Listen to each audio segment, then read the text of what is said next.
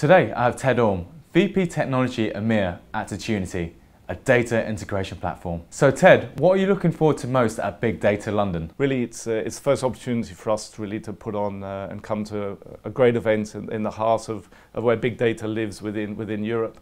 Really, London has grown as being the centre of where all the expertise, where all the knowledge is in the big data space. And this is a great event for us to come and meet with not only our customers, our clients, but also the partners that we work with. At the end of the day, we're a data integration company. We are the plumbing, we are the linking between all the platforms that you have today, from your on-premise environments, your production environments, to cloud and Hadoop. And this is where everyone comes together. So working with our customers, working with our clients, meeting with our partners, it's a great opportunity to share the successes we've had and understand also the failures that people have, so we can really see the benefits of the platforms that we're building today. What's your perception of the big data community in London? We see London really as being a great centre for where big data is running and winning within EMEA. And really we've learned out of the US. Hadoop now, we've had the 10-year anniversary of Hadoop, and they've already had their battle scars out of the US. They've been through the problems, the pains, and I think this second wave of Hadoop and big data overall is benefiting out of the expertise and the knowledge that we have within the UK market. I think one of those clear messages we heard before, the first wave made storage almost free. The cost per terabyte came shooting down, and for big enterprises, those petabytes of data were acceptable to store. This next wave is really interesting because actually now memory is becoming free. And actually you can have huge, great clusters with huge amounts of memory available, that actually now that application stack on top, we're only beginning to learn what the possible is. So we've learned the evolution as it moves through, and London really is driving that initiative. So what are the key trends in big data at the moment? We see three big trends emerge over the last year or so. And they're in three areas. The first one is what I call operationalizing Hadoop. It's not the clearest of word, but really what I mean there is we've been working with a very large bank for many years. When we first started working with them, their Hadoop cluster was in a little side environment. It was in a sort of QA, dev and test environments, and it had a specific team that were looking after it, who were in a big data team. But over the last year, that team has now merged into their operations, and really Hadoop has won the battle. It's no longer just something in dev and test, and as such it's becoming much more part of the enterprise infrastructure. But we were clearly told in that environment that the closer Hadoop comes to my operational systems, the closer it comes to the systems that run the bank, that data integration layer, it becomes more business critical. And that's where Attunity sit today, sitting within that environment between the Oracle, SQL, DB2 and Hadoop, all cloud as it comes into the enterprise. And that's where we're seeing a lot of growth out of just working in a dev and test environment. The second most theme that we're seeing over and over is now real time. Batch always, or rather Hadoop always got labelled with being a batch engine. And as such, it had limitations to the value to the business. As I said, now we're seeing this growth, the number one trend really is through Kafka and streaming and the analytics that you can really bring to the data that you hold. The schema on read, schema on write methodology of the big data, the data lakes, combine that with huge amounts of memory that is available to the business. We still haven't really explored fully the application stack of what is going to be possible there. So streaming, real-time Kafka, that's the next wave that we're seeing. And the third one is really, look around, we see it everywhere. The combination of Hadoop and cloud. These are the two biggest disruptive technologies that we've seen over the last 10 years. Combine those two, and that's really where the growth is coming out. So all the major players are positioning and have their offerings in amongst these pieces of technology. But from our point of view, from Attunity, we see the same challenges. That data integration layer of moving data out of those operational systems and getting it to where it needs to be, whether or not that's in Hadoop, Kafka, streaming, cloud, whatever platform you have, we're supporting over 45 different sources and targets, bringing the data to where it needs to be. The term big data has been around for quite a long time now. Do you think it's falling out of fashion? Marketing needs phrases in order to reach an audience. And there was, big data was the first sort of wave of people understood what you meant. they understood the traditional systems no longer were fit for purpose for the volume, variety, the speed, all these taglines.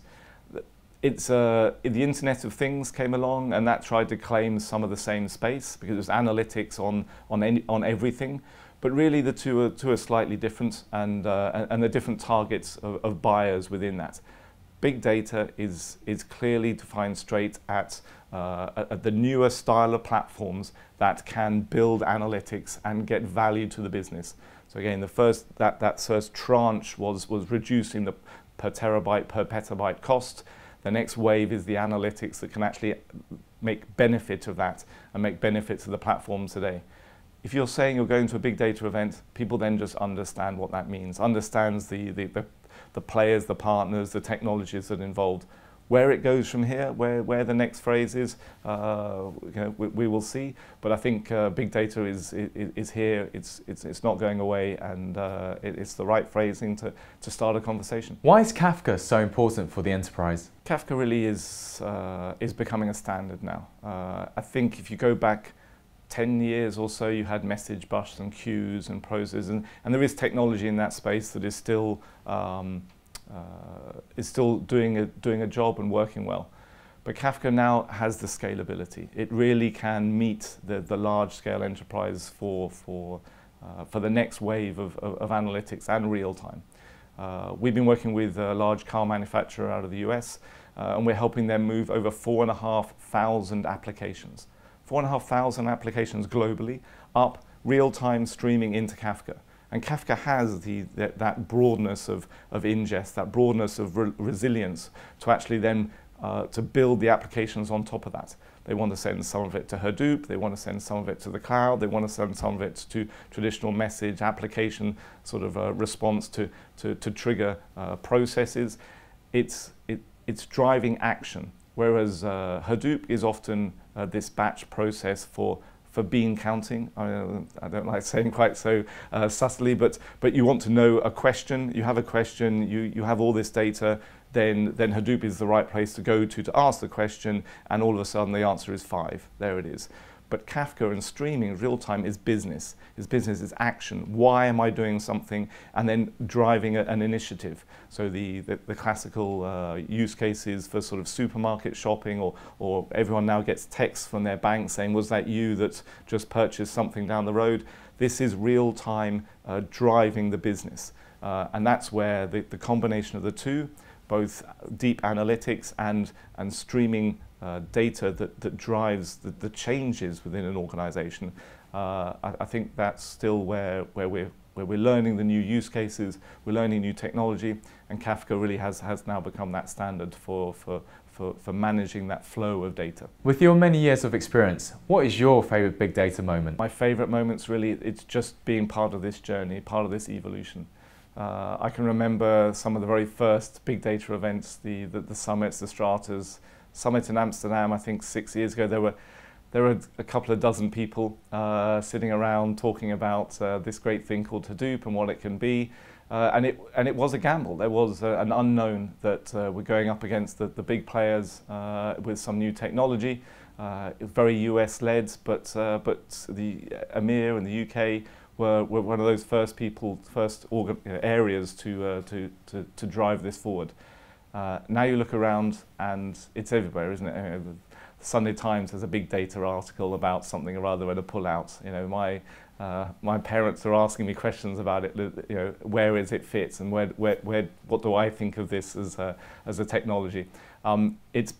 Now it's mainstream, now it's there, but actually seeing the evolution, seeing the growth, where it started, and now where it's going. It's an interesting time. Explain to me the importance of big data in delivering true business intelligence. So business intelligence and BI and analytics has been around for many years, and now big data is changing the technology landscape around that. But where it goes, where it moves from here, we really don't know. I think the most interesting thing is the application stack that is now being rewritten on top of the platforms that we're building today. And we're seeing still more investment, more new companies, more startups driving that initiative of what is possible over and above the technology stacks that we're building today. Hadoop, like I say, has won the battle. That is there. That is the infrastructure building block. With the streaming technologies that are now coming on top of that and the applications that can leverage this, I think this is the next real wave of big data and analytics. And we're really looking forward to seeing what comes next. Thank you so much for your time. It's going to be a great event. I'm looking forward to Big Data London. Do come by and see us at the stand. I've got a speaker slot as well. If you want to learn all about Attunity and what we're bringing to this big data space, come down and see us. We're looking forward to the event.